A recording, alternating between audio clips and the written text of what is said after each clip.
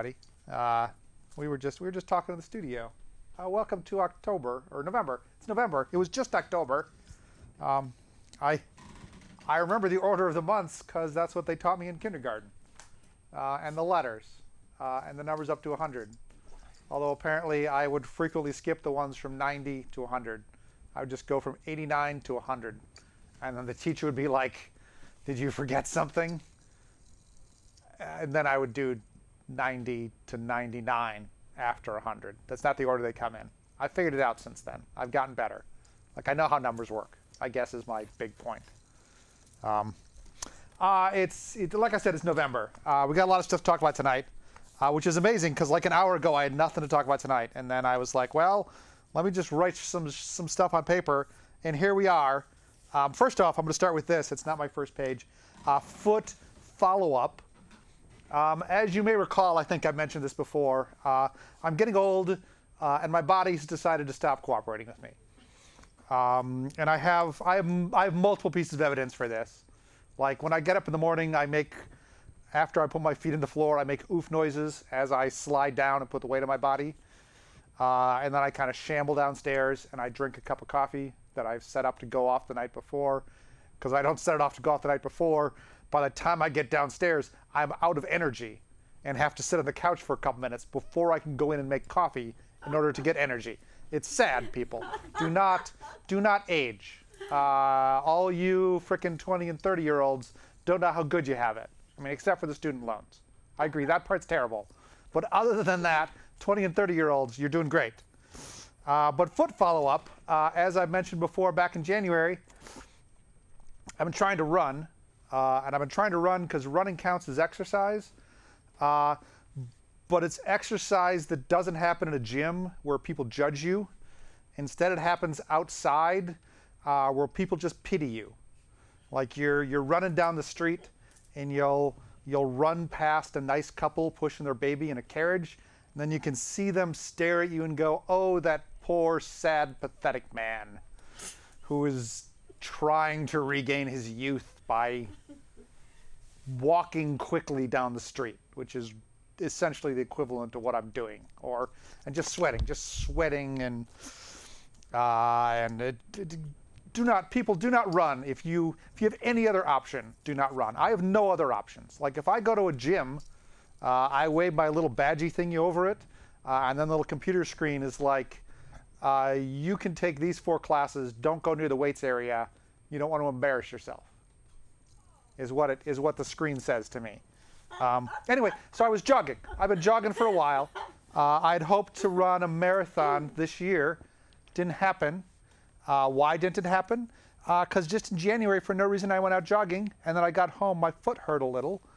And I thought, well, that's unfortunate. And so I put like a little ice on it. And like next day, my foot still hurt. And I was like, well, I guess I'm old. It'll get better. And then like 3 or 4 days later, it still hurt. So I went to the doctor. And then the doctor said, "Where does it hurt?" And then she did like the most minimal exam possible. And then she said, "You have plantar fasciitis." And I said, I thought I'd broken a bone. And she's like, "No, if you'd broken a bone, it would hurt when I did this." And then she pushed on me. And it didn't hurt. So medical school, good for you. And I'm like, okay, that's better. Because I figured broken bone, they're going to put me in a cast. It's going to suck. Plantar fasciitis, not broken. What do we do? And she's like, well, not a lot we can do. I'm going to give you this piece of paper, a couple pieces of paper really, with a staple in the corner, some exercises. You're going to want to do these stretches, ice it some, that helps. You got a little vibrating thing, you can kind of vibrate it, maybe that'll help.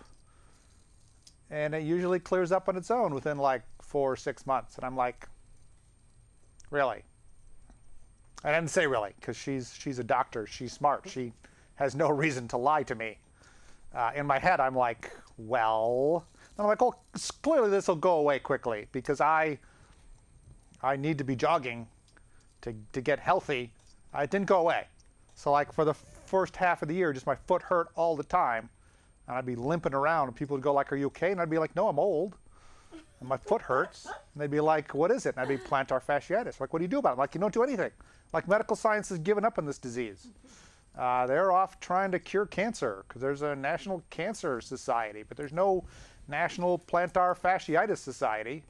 They don't care. It's your foot hurts. Get used to it. Life is pain. Life is pain, people, is what they want me to think. So it kept not getting better, and I kept stretching it, and I did these little stand on a stair and stretch, and these little pull on your foot and stretch, and I had this little vibrator, and I just hammered in there, and it would feel better for a little while, and I took the painkillers. And eventually, remember she'd said it'll go away in like 4 to 6 months, so I waited 8 months, because I'm a guy, and that's what guys do. They're like, well, I don't like going to doctors, so I'm not. And then eventually I was like, well, I'm going back because my foot still hurts. And then she's like, well, we could try giving you a steroid injection. I'm like, does it work? She's like, well, it usually works. I'm like, it would have been great for the other doctor to have told me back in January. I mean, I think she briefly mentioned it, but she did not follow that brief mention with comma, and it usually works, because I would have remembered that. And then I'm like, well, what's the downside? And she's like, well, there's no real downside. Sometimes it just doesn't work. And I'm like, well, that's everything. I mean, it either works or it doesn't work. There's no downside. Why didn't I do this in February? And she's like, well, usually we like to wait a little while to see if it gets better. And I'm like, not me. I'm a now kind of guy. I mean, knowing what I know now, if I can order a syringe full of steroids from Amazon, I will put it in my running pad. So that if I am out jogging around and my foot starts to hurt, I'm just gonna I mean, that's probably not good. That's probably not good. Like if you're stopped by a police officer and you have a syringe full of steroids, they're gonna take you to county. Is a guess. It's just a guess. I mean, I could ask. I could ask if they would take you to county or not. But anyway, so I finally went in. I saw the doctor, and she sprayed some cold stuff on my foot, and then she took a very large needle and stuck it in my foot. And I watched it. I watched the whole thing, because that's what I do now. Like, I used to be terrified of needles, and for years and years and years, I would avoid anything to do with needles. Like, I was like, well, I mean, sure, polio's bad, but I mean, it's a needle for a vaccine. I mean, I could maybe avoid polio. You know, I can trace it all back, actually, to when I was in 5th grade. We had a textbook, health textbook for my little 5th grade health class, whatever it was. And one of the pages in the textbook, they were talking about the epidemics and stuff. And I believe on the left side of the page, I can still see this clearly to this day in my head, there was a picture of a girl getting a polio vaccination. So it was like an arm and a needle going into the arm. And weirdly, like, that was the page that the book would just flip open to for no reason whatsoever. Like, if you set the book down and just let it go, it'd flip open, there'd be a needle stuck in a girl. That scarred me. That scarred me for a long time. So I didn't like needles. And then eventually I was like, this is crazy. You got to get over this. So I started giving blood. I stopped hating needles. And now someone's going to stick a huge needle in my foot. I'm going to watch it the whole time. Because that's what you do. You watch it. So she sprayed some cold stuff. She stuck a needle in my foot, squirted some little steroid. She'd move the needle around a little, squirt, squirt, squirt, squirt, squirt. And like 2 hours later, my foot stopped hurting. And it hasn't hurt since. So, woo medical science. And not an actual recommendation, kids, but order a syringe full of steroids from Amazon. You'd want the cold spray too. I think the cold spray helped, so we'd want that. So there's that. As part of that, I mean, I mentioned my goal had been to run a marathon while I was 50. I'm not 50 anymore. Now I'm 51. I turned 51 in July. So that's off the bucket. That's off the list for that year. I might still try and do it by next year. I'm working on it. But I did run a half marathon like 3 weeks after the foot injectee thingy. That's one of the things that made me go in, because I was like, well, I've already paid $100 to run 13 miles, and because my foot hurts, I've really run maybe 20 miles all summer. put together a bunch of short little runs, after which my foot hurt. Maybe I should go see someone. And then I went and saw her, and then she fixed my foot. Genius. And then 3 weeks later, with terribly little preparation, I showed up in downtown San Jose at like dawn o'clock. And then I ran the 13-mile half marathon just like I did a year ago. And surprisingly, I was only 2 minutes slower than last year, which I'm told is good. But also I run slow. So like I've looked at the statistics after I do these little runs, and like I feel good because I'm like, well, you're like 60th percentile. And I'm like, well, hey, that's not bad. And then I'm like, and then let's look at dudes 50 to 59. And then it's like, oh, you're 85th percentile. So there's lots of people slower than me, but they're probably really old, I guess is my thought, or something. Another fun thing about this half marathon, as you know, California passed, I can't remember the number, whatever the little weed thing was last year. So for this half marathon, I took my little tincture with me. And then just before the race, I took the tincture with the CBD in it to help with the inflammation, because, you know, pavement things. And it had some other stuff. And like for like the first hour of the race, nothing. And then all of a sudden, I was jogging down one street, and I was like, well, now it kicked in. And then for like 4 minutes, I was like, well, this is interesting. And then it was gone.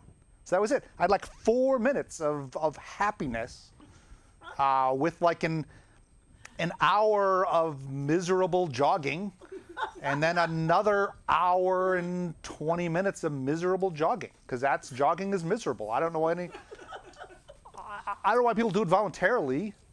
I assume every single person that jogs is forcing themselves with amazing. So that was the whole. That was just supposed to be a tiny little thing at the start of the show. Well, look, I have a fidget spinner because I'm a nerd, and nerds have fidget spinners these days, and little kids apparently don't go to school with a fidget spinner. Halloween. We just had Halloween, which is my version of a segue. 2 big things happened in my life at Halloween. 3 big things happened in my life at Halloween. You'll see. I didn't get myself in trouble there. First of all, Halloween, of course. I remember as a child, we would go to. I can't remember what the store was called up at the end of the street. It got replaced with a Shopko. It had a name before that. It was the generic department store. And like a couple days before Halloween, my mother and my brother and I would go there, and there would just be like 2 aisles full of costumes and boxes. And they were all essentially exactly the same box. And all the costumes were these weird little masks that mostly covered your face, that had 2 little eye holes. And then there would be some kind of big shirt for your body, maybe with a cape. And we would buy 2 of those, one for me, one for my brother. And then come Halloween, as it got dark, my parents would just put these things on it, and they would push us out the door with a pillowcase. And then we would wander around actual dark streets with a mask that blocked 80% of our vision. And we would go from house to house with this pillowcase, and we would say trick or treat, and then they would give us a candy bar or a lollipop, or in a couple houses, which we learned to avoid in later years, an apple. Who gives kids an apple? I mean, the kid's not going to eat the apple. The kid's going to take the apple home and throw it out. And in one case, if you don't notice the apple, it's just going to lay on the floor in your bedroom in your bag for a couple weeks, till you wonder, why does your whole room smell of rotting something and filled with fruit flies? But leaving that aside, right? Big bag of candy as a child. Occasionally, there were like 1 or 2 houses that would give out like a comic book, which I thought was genius. And then in later years, sometimes we make our own costumes instead of buy the things, right? But again, go out at dark, wander around in the dark for a couple hours without parents. Notice I did not say that my mother or father walked me from house to house and stood out on the sidewalk. No, no, we were just gone, and then they assumed we knew where we lived and would come back with a bag of candy. And the other thing I remember is they would always check the candy for needles. They were like, we have heard people put needles in candy, so we're going to check all of your candy for needles. My parents were not needle-finding specialists. I have later realized, and this is what occurred to me, like before I was born, the parents said, let's make up a story. People put needles in candy. And then when the kids come back with the candy, we will dump their candy on the kitchen table and we'll send them to bed. And then we will pick out the candy we like. And we'll put the rest of the candy, maybe half the candy the kid collected, back in the bag. And then when the kid gets up, we will tell him a lot of that candy had needles in it.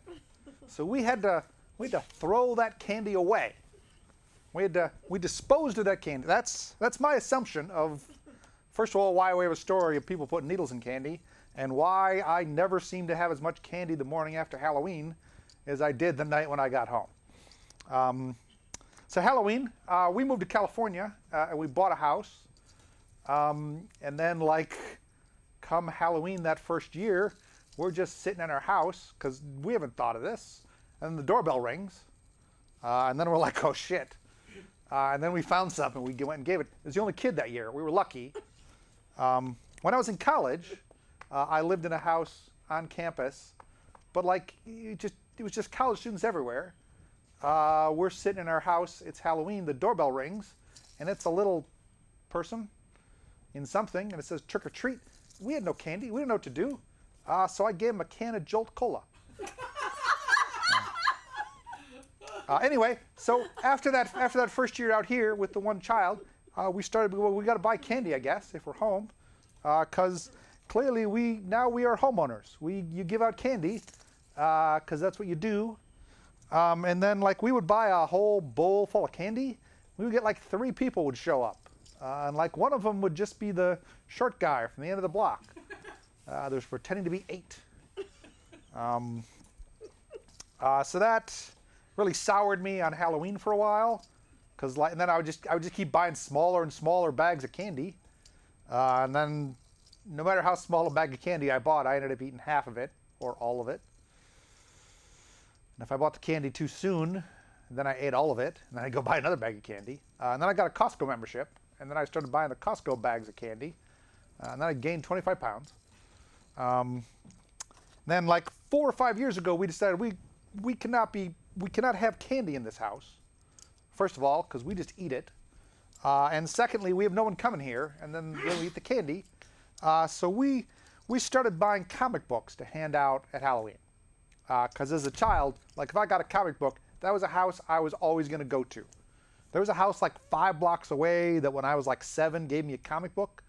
And for like the next 5 years, I would walk over to that house, past blocks of houses that would have given me candy, to try to get a comic book. And they usually gave me a comic book, and then they must have moved. So we've been buying comic books, but I've been ramping it up. Because like we'd go to the comic book store, we buy 100 comic books for like, I don't know, $4,000. I don't know what we paid for them. They were cheap.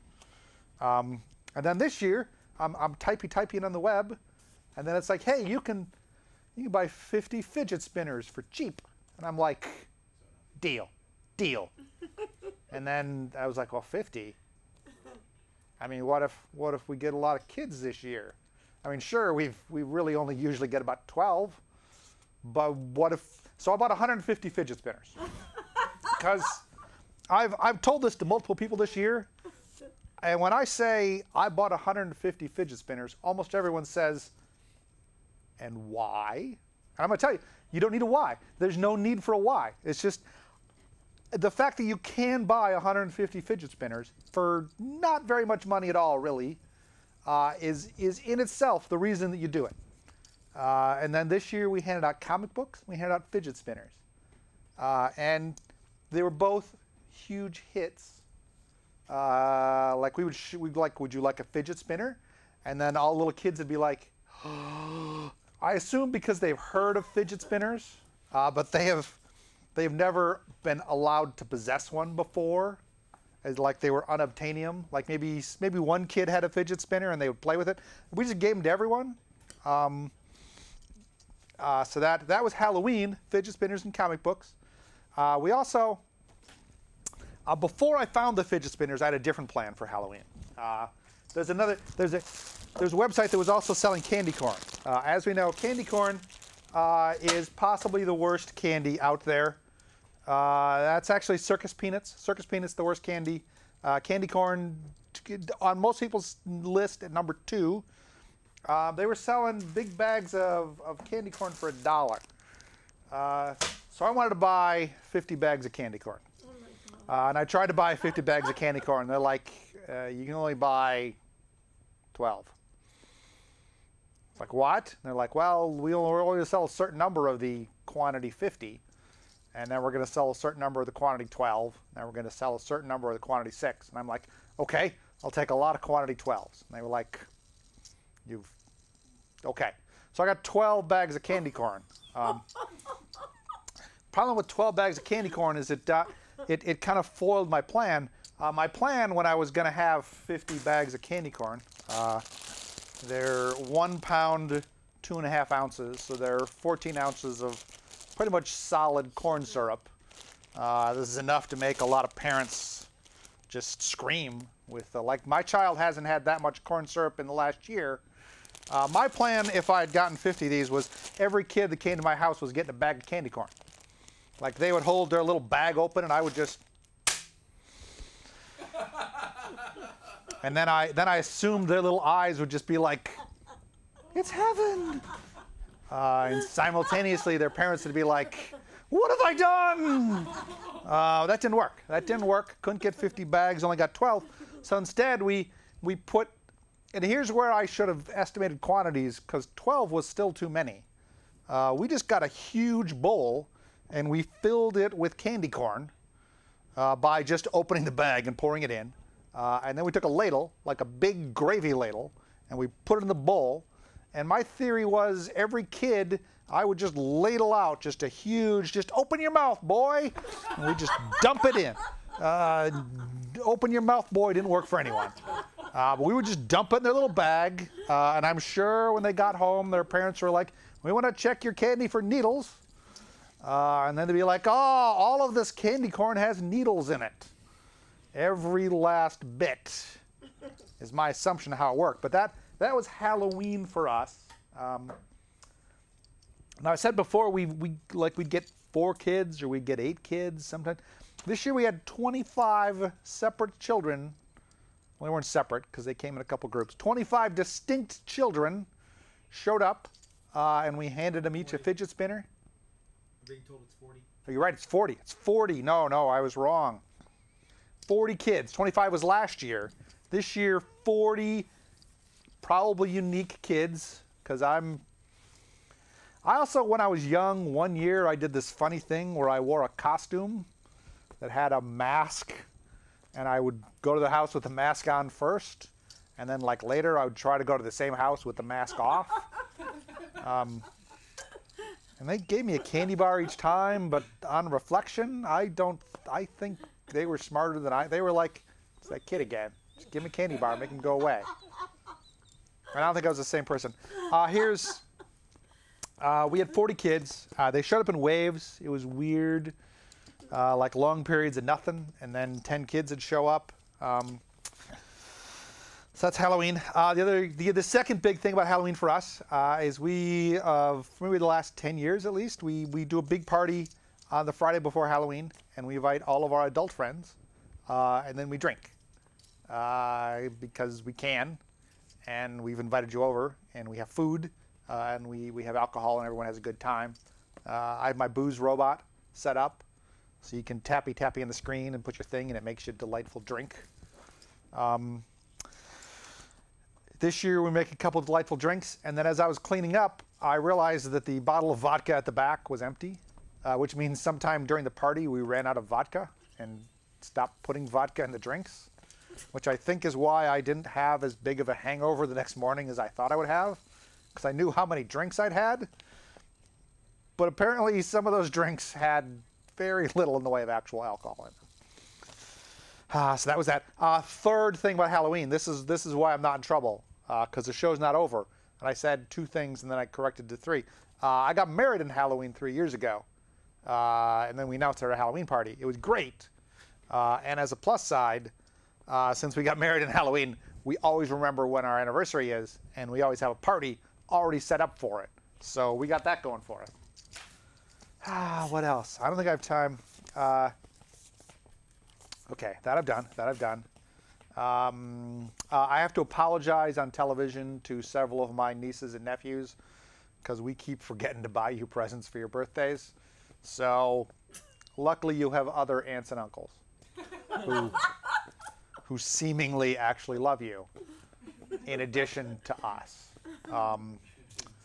We once saw An American in Paris. It's a musical. It was up in San Francisco. It's already gone. You can't go see it. And there was too much ballet. There's too much ballet in this musical. And here's the other thing. I've been to see a number of musicals lately. It is surprising how many musicals suddenly there's surprise Nazis. Like this was after World War II, so I guess there were no actual Nazis in it, but it was sad. It was sad. Someone asked me, hey, have you bought a 3D printer yet? No, I've not bought a 3D printer yet, so that's good. But I did buy a robot that draws things with like a very accurate mechanical arm that can draw things, just like a human arm, which is free, which could draw things. But this is an expensive robot with an arm that you can use your arm to typey on a computer, and then the robot will draw things. Now that I said it out loud, it doesn't make a lot of sense. But I have this robot in my house. I haven't even unpacked it yet because it's occurred to me I don't really actually need a robot to draw things. Like first of all, I don't draw now. I don't know why I thought buying a robot would help me draw, but now I got to make up some reason to have the robot. Otherwise, I'll be in trouble. I guess is what I'm saying. It's been lovely spending this evening with you. I have 2 whole pieces of paper for the next show. I guess for topics. We might tape in December. It might be January. Have a lovely rest of the year for everyone. Look, oh, fidget spinner. See. There were 3 colors. They came in red. They came in blue. They came in black. Since they're cheap, some of them don't work. So if you came to our house and we gave you a fidget spinner and it doesn't work, just come back. Just ring the doorbell, and I'll dig around and give you another fidget spinner, unless I've run out. Because I gave them to a lot of people at work, and gave them to the whole crew here, and